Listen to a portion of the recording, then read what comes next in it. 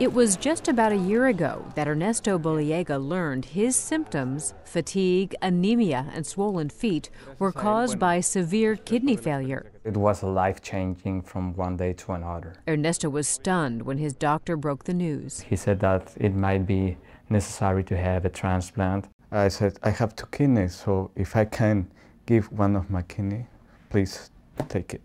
Ernesto's twin brother, Jose Luis, did not hesitate to offer the gift of life. He said, you have never asked me anything. I'm giving that to you. Because they're identical twins, the brothers have the same genetic makeup. That means Ernesto's body will accept Jose Luis's kidney as his own. But if he were to get a kidney from an unrelated donor, Ernesto's immune system would recognize it as foreign and try to reject it. Drugs that suppress the immune system help stop that process, but they cause side effects. And over time, your body's immune system wins, damaging the new kidney.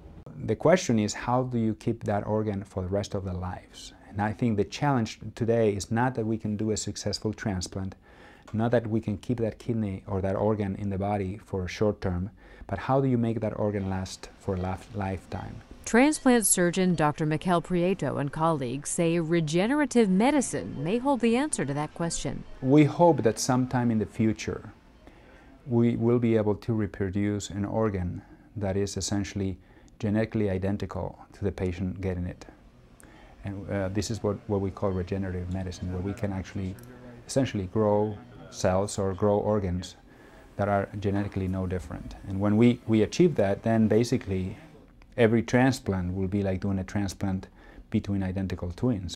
Right now, researchers in the lab are able to turn stem cells into other cells, such as kidney cells. The hope is that one day they will be able to grow those cells into life-saving organs for people like Ernesto. I feel that I'm awakening. Waking up into a world in which colors are brighter and every day is a blessing. I'm blessed for the brother I had. For Medical Edge, I'm Vivian Williams.